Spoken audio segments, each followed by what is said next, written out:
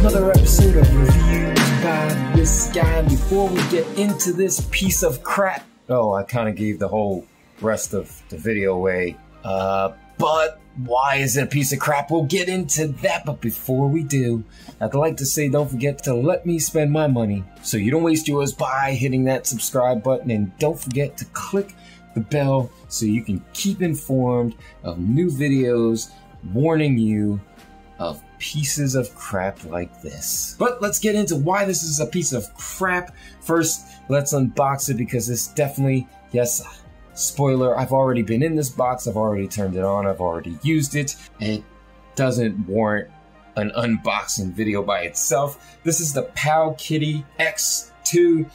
Powkiddy makes a lot, they're a Chinese company who makes a lot of retro Chinese handhelds. There's not much on the box. I mean, it's got this design here that is pixelated to all hell, so they did a crappy job on the box. Of course, in shipping, even though they packed the crap out of this, I will give them that. This was completely wrapped in bubble wrap, and then there was another layer over that, and still somehow the box got destroyed. Maybe that box was already like that when they shipped it out. As you can see on the side here, there's a bunch of Chinese lettering, and that, why am I going to even try to pronounce that? But it looks like it says Shenzhen Powkiddy Network Technology Company. I guess that's their whole business name, and it's got a bunch of Chinese stuff. You have www.powkiddy.com. You have an 8 gig, 16 gig, and 32. I'm going to guess this is an 8 gig. Let's get this open. Let's throw this to the side for now. Open the rest of the box, and yep, that's all you get. No headphones, no case, no screen protector, just a micro USB. At least it's that and not a mini USB.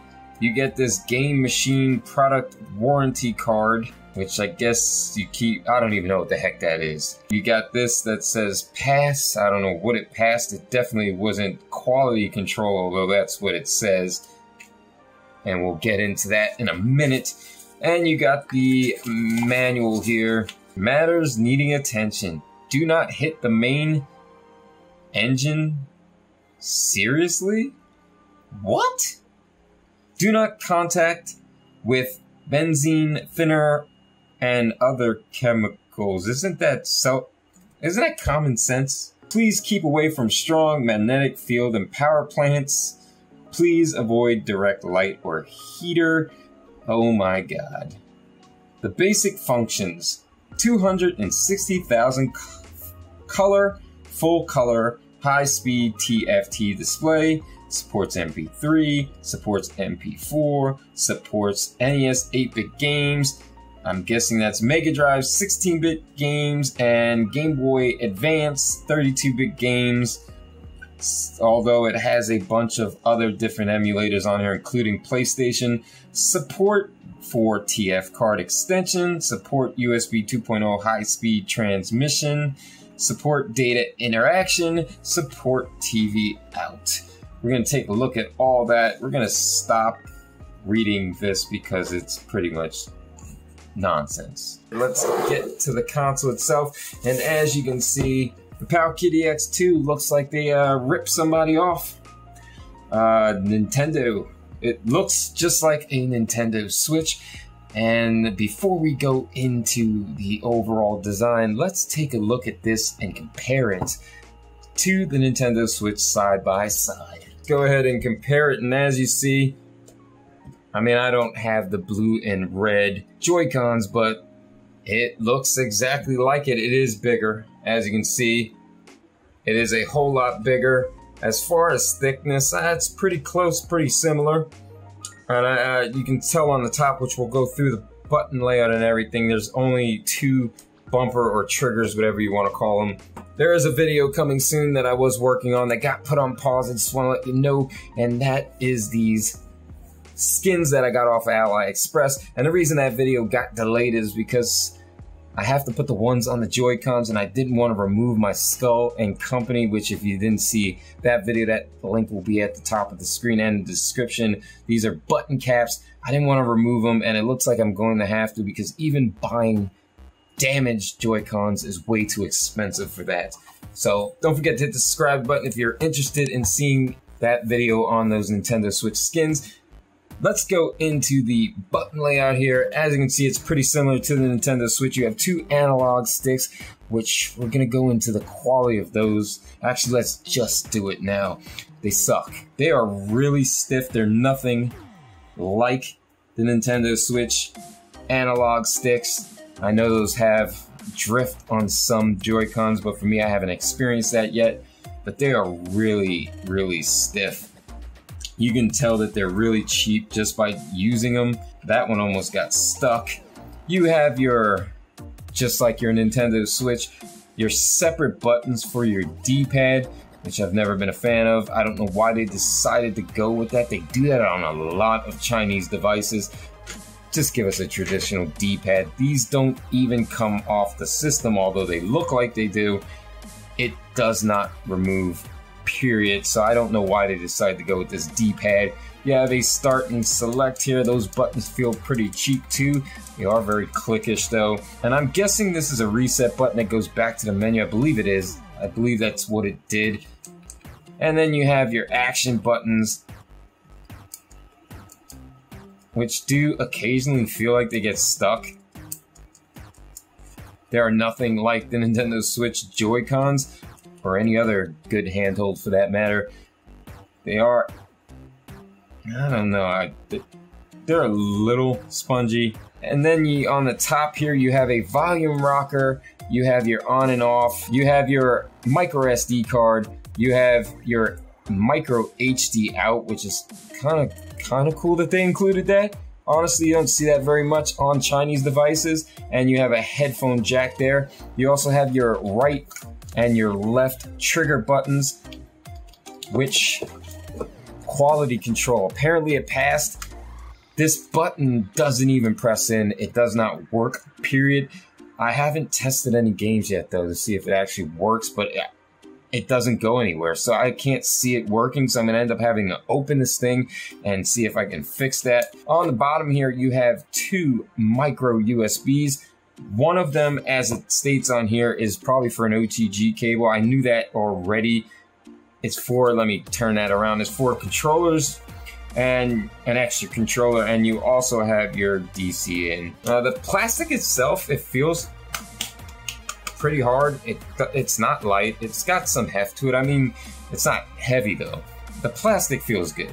I'll give them that. Let's go ahead and turn this on. The one thing I was pretty upset about this is it's not using that normal operating system. I think it's is it Dingo or Retro FW? I think it's Retro FW. That would have been nice if that was in here, and it's not. It looks like it's just a proprietary operating system here. And you got your history, and that's pretty self-explanatory. There's all the games that I had played or loaded. And as you can see, that is the back button. And you got your games, you got movies, where you can play movies. This is the file system. And as you can see, that I'm guessing is just the SD card here. And you got your settings, which I don't think that there's much in the settings. You got language, display, themes, which there's barely any themes in here, and they're actually crappy. You got this one, which is the best one. You got that, and I guess that's okay. And you got this. That's all you got in there. I don't know if you can get other themes, but it doesn't really, I don't believe it changes anything else. I mean, this is the same. All it's doing is changing the wallpaper, so therefore it's not really a theme. It's just the background. And as you can see, you got CPS, There are some built-in games here that they put. A lot of them are obviously the Japanese versions instead of your American versions. You got FBA, which honestly, I don't even know what FBA is. Obviously, it's another arcade. I'll have to look that up. And now I sound like an idiot. You got Famicom, you got Game Boy, Game Boy Advance, you got Game Boy Color, you got Game Gear, which is funny, they normally don't include that. Oh, nah, that's not true. It has been included on a couple of Chinese devices that I've done videos on, like the LDK game, I believe it was in there. I don't know if it was on the Pocket Go, it might have been on there too. Either way, those links will be at the top of the screen. If you've never seen those handhelds before, I have done videos on those. You have the Neo Geo, and you have PlayStation and Super Famicom. I decided to go with Mercs. I'm assuming you press yeah, select. You can see my beautiful face. It's not that beautiful. This normally, I think most of them go on the full screen, but you can change that in the settings, obviously. And as you can see, you can use the analog stick. It does work, but like I said, it's stiff, and at times it feels like you gotta really push it to get it to go in the direction you're going. But the game itself is working. I don't know if I can necessarily get the FPS up here. I don't think there's anything in the settings that'll allow you to do that.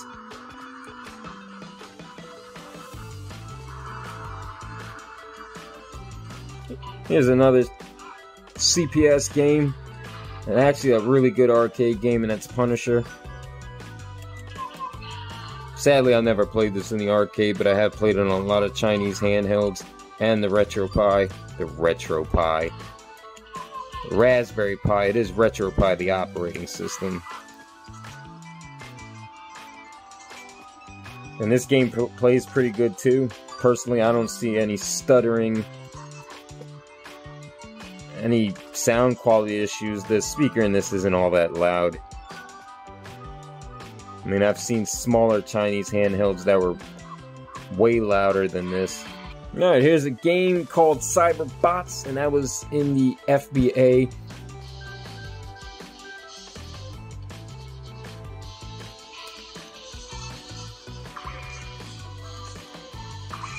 Kind of reminds me of that one game. What was that? The first time I played it was on the Retro Bit. It was Armed something, and now I can't remember it. God, my memory's bad today. Oh, it seems like it's a robot fighting game. Nice. I never played this in the arcade.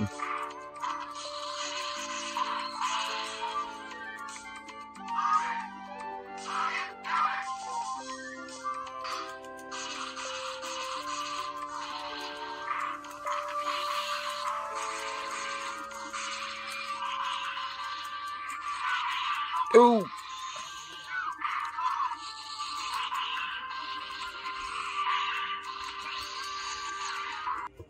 And we got Metroid for the Famicom or NES in the States.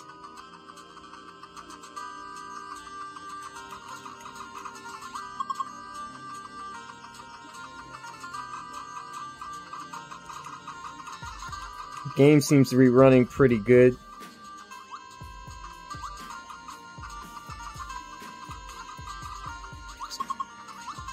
It's been a while since I played this game. The sound kind of sounds a little slowed up, very slightly. But as you can see, look, I'm trying to move forward and the analog stick just keeps the gun up. Because that it's way too sensitive. Or I wouldn't even say sensitive, I would say it's not really calibrated right. And you gotta play Adventure Island. And honestly, the sound sounds alright to me in this game.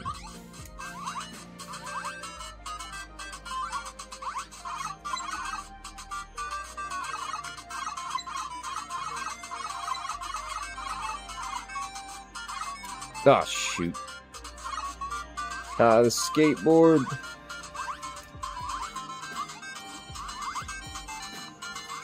Me.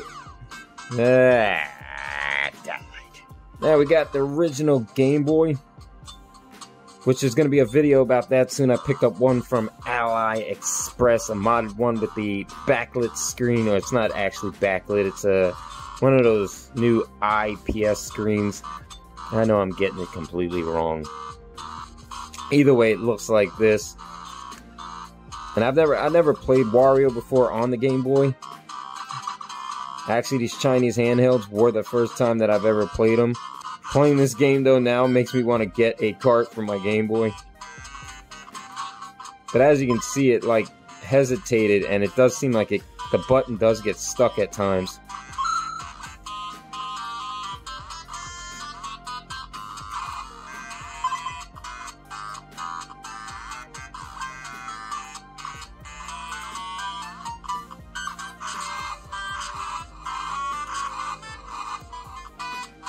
But the game works fine. The sound it sounds pretty good to me.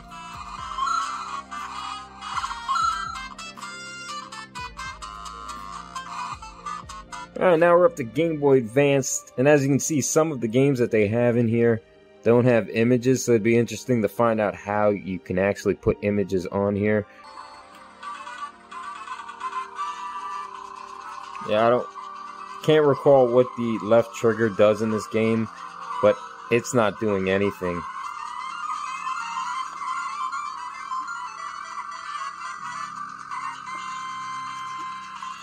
There it goes, it is working. It just has there's no click, you can't even tell if it's gonna work. Alright, play one more advanced game, and we got Sonic Advance. I think they got these buttons switched. I don't know if there's a way to change the controls.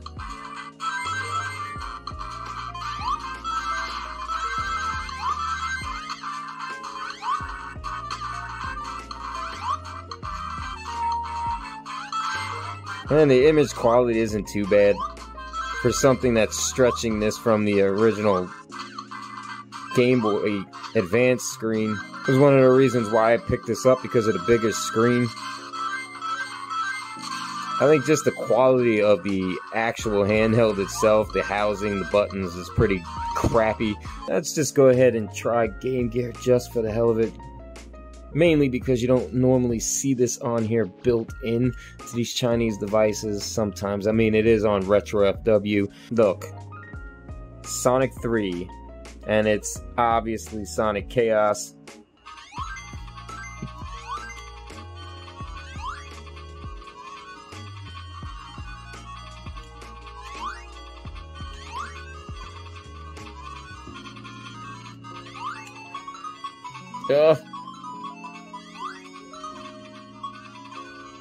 I want to say that's just me sucking, but oh, that's hard.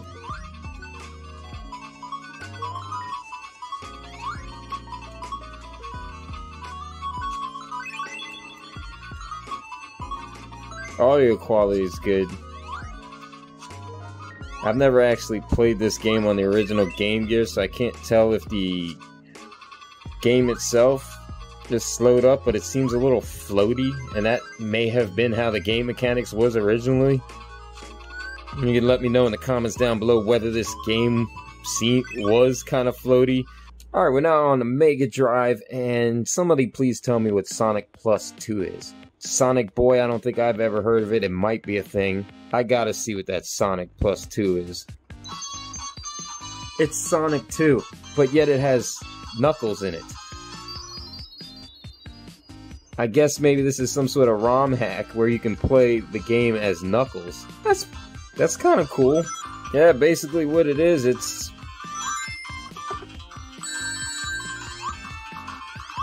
Sonic 2 and you get to play as Knuckles.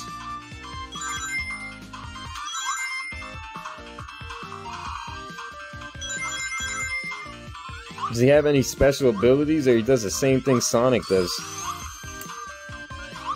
Oh yeah, there he goes. He floats.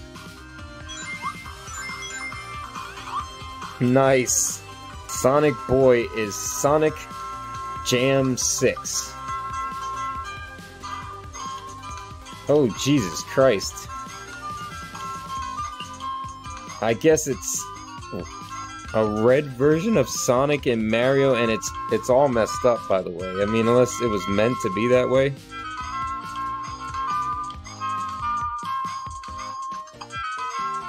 Well, that's weird. That's just all types of wrong. Alright, we got some Neo Geo going, and we got Metal Slugs. Metal Slugs. Metal Slug 3.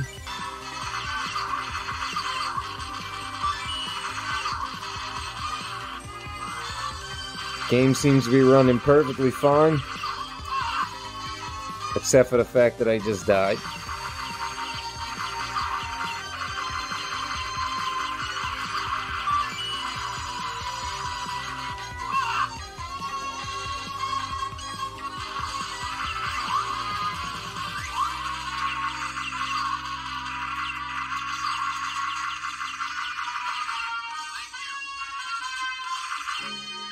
Oh, I missed the power up.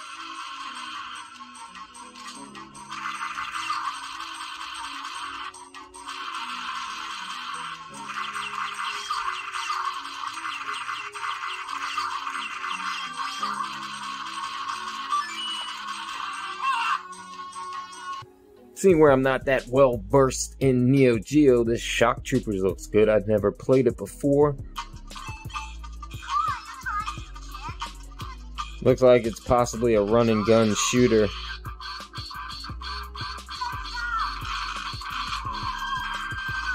Yeah, that analog stick, it just got stuck and would not respond. Complete garbage. I like it. It's kind of like what's that game?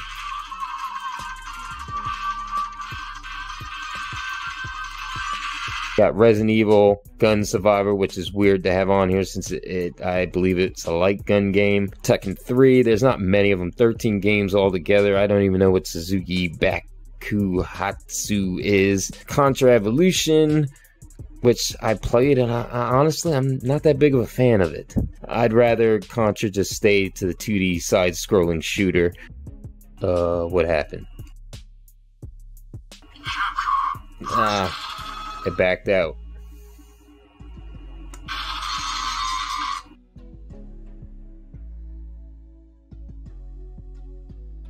That seems a little weird that it's taking that long to load.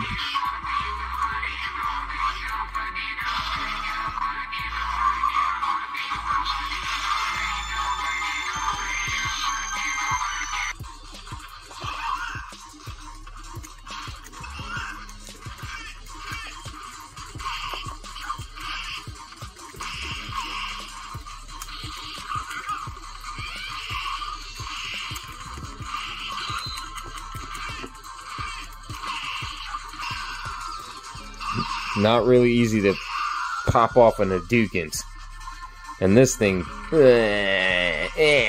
this is garbage. This pretty much acts as like your Xbox layout. B is actually A. They just put it like that so it looks like the Nintendo Switch. Oh, I always do that and waste it.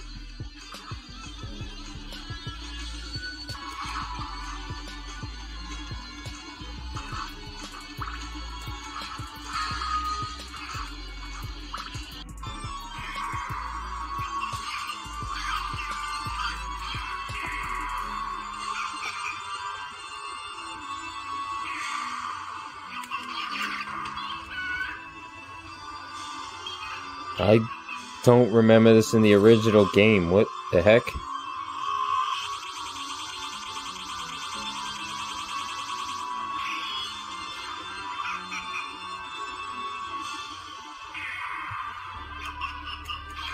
This must be different for the Japanese version.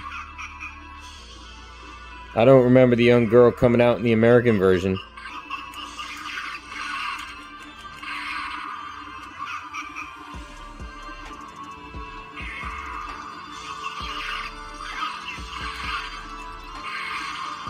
I don't even think I'm getting hit.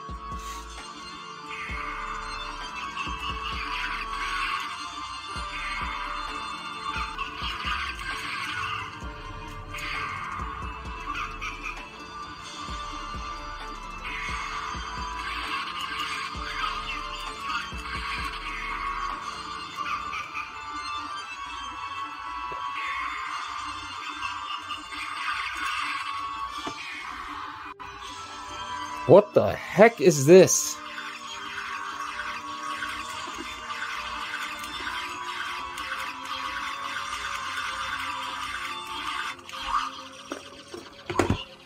I don't remember any of that. That was weird to me. Alright, I connected the Pow Kiddy X2 to my PC, and it popped up automatically. Here's the USB drive. I did take the actual SD card on. It is a 32 gig. It's some unknown name brand. And you're greeted with the games folder, music, settings, and video. I'm going to save games for last. Here's a settings zip file. I don't know what's in there. And then the system.tmp. I'd like to mess with those things a little later, but for this video, we're not going to go ahead and do that. Let's go in the videos first, then we'll move our way up. And as you can see, here's a comic book splash. Let's go in the settings, and we got game icons, and I did see this, and this is really interesting. And as you can see, that's one of the game icons in there, so potentially I could change out these crappy images for actual good images, which might be in another video. If you're interested in seeing me design other icons for this, please leave that request in the comments down below, and I will make another video on that. And you also got settings, backgrounds here, which I didn't even see in the system, so I don't know what that's for. And desk, actually don't even know what this was either. And then you have BGs. I haven't seen any of the actual theme images. I was wondering if you could possibly just make a complete theme with wallpaper and the icons. That would be kind of interesting to try that. I wonder what res is. I'm gonna assume that those are the icons that they're using for the games. Hey, there goes that game I was talking about, Armored Warriors. So I could potentially change the images in here too. I'm gonna have to mess around with that. If you'd like to see a video on putting ROMs and pictures onto this Pow Kiddy X2, leave those in the comments down below as well. Looks like they're using an XML file for the pictures and the actual ROMs. And here are the games, and here's the different folders. It has an N64 folder in here, which is funny. As you can see, it has Moopin 64, but there's no actual N64 emulator on the device itself, so I don't know what that's about. Alright guys, it's that time again. The final word, my final thoughts on the Pow Kiddy X2. The overall quality of the device is not all that great. I mean, the plastic itself around feels constructed of a pretty good plastic. It is pretty sturdy. The analog sticks are complete garbage in my opinion. They do get stuck during gameplay and they just don't feel that good. They really feel like they're just a analog D-pad. I mean, honestly, in my opinion, that's all it feels like. Is you got your up, you got your down, your left, and your right, and that's it. It just feels really cheap. I don't like it. I don't even like using it during gameplay. I think it gets you stuck and it doesn't work all that well. I'm not a big fan of the Nintendo Switch D-pad with the separate buttons. I would have rather seen an actual, just regular, traditional D-pad. And the buttons, they're alright. They're kind of squishy. The left trigger on mine came broken. It is kind of cool to see that they did include the micro HD, so you can connect it to your computer via HD, and it's not just, you know, most Chinese devices where they put your RGB cables in there. Something I want to talk about is the actual OTG support that's on the Pow Kiddy. You're supposed to be able to hook an external controller to. As you can see, this is the retro bit Sega Genesis controller. I hooked it to here, and as you can see, it does move through the menu. All the buttons, well, all the buttons that should work will work. You can hit A to select, it will load a game. Once you get into the game, nothing works. I haven't seen anybody who's done a review on this actually touch on this, and maybe I missed something. If you did see someone touch on it, please leave that in comments down below. At some point when I was messing around with the buttons, I actually somehow, which I haven't seen anybody discuss either, got into the RetroArch menu where I could have sworn I seen a way to map the buttons, but now for some reason I can't get into it. I was messing with the power button and it accidentally came on. I don't know if there's a combination between the power button and one of the other buttons, but I tried everything I could possibly think of. I could not get into it. I even hooked a keyboard to here hoping I can do something, and it just, certain buttons would select through the menu, load a game, turn the device off. Other than that, I could not figure out how to map the buttons.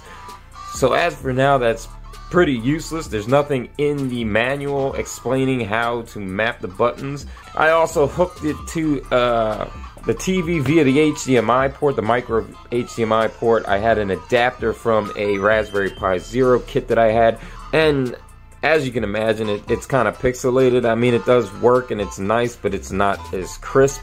PlayStation's a little better than obviously your Game Boy. If I figure out a way to map the buttons, I will leave that on my Twitter, so you can go ahead and follow me at We Deem channel, and I'll leave an update there on how I did it, or I might even do an updated We Get Technical video. Despite the fact that the quality of the actual construction, the buttons, the analog sticks is kind of poor, the emulation on it seems pretty good. I'm not entirely sure why it has N64 built into the memory card. The Mupen 64 emulators there, but then when you're on the main menu, you can see we do not have N64. It stops at PlayStation, so I'm not entirely sure what's going on there and how I could possibly get the N64 on there so I can test it. That will definitely be something in a future video. Like the RG350M, they do have a metal version of that. That's kind of cool. And you also got the Pocket Go 2, I believe. Those are all better options. There have been other Chinese handhelds that have come out after those devices that are way better than this Pow Kiddy at its price point. I think the only reason you would pick this up is if you're looking for a bigger screen, and this screen is definitely, I'll throw the actual size of it up on the screen. I'm gonna guess it's a 7-inch or an 8-inch. I'm gonna be doing some future videos on this. I want to change out these icons. I want to see if I could change out the background, kind of do a real theme, not the way they had it where it was just changing the background. I want to also see if I can get the N64 emulator on here, and I also want to take this guy apart in a future video, which I will do. I want to see exactly what's in here. I don't know if you guys have been following my channel a while back. I talked about taking the, I believe it was the X12. I'll throw it up on the screen. There will be a link to that handheld, a video of that handheld at the top of the screen. I wanted to take that apart and see if I can install RetroPie on it. I also wanted to, there was another handheld that actually busted that I was planning on putting a Raspberry Pi in. And honestly, there might be a chance that I'd much rather do it with this, with the bigger screen, to see if I can do it. But I actually have to learn how to chop the main board and take these controls and wire them to the Raspberry Pi. I'm not that versed in that. If anybody knows any good tutorials on doing that, please leave them in the comments down below. But there will be a video on that as well. There's going to be several videos on the Pow Kiddy. So if you're interested in seeing that, don't forget to hit that subscribe button. If you have any questions on the Pow Kiddy, or you want to see any games running on the Pow Kiddy, please leave those in the comments down below. If I get enough responses on that, I will make a video specifically for a list of games that you guys wanted to see running on it. If you like what was contained in this video, don't forget to hit the thumbs up. If you thought this video was garbage, a really bad review, didn't answer any of your questions, just a waste of time, you can always go hit that down button as well. If you found this video to be of some sort of value, don't forget to share amongst friends and the rest of your social media. And as always, don't forget to let me spend my money so you don't waste yours by hitting that subscribe button.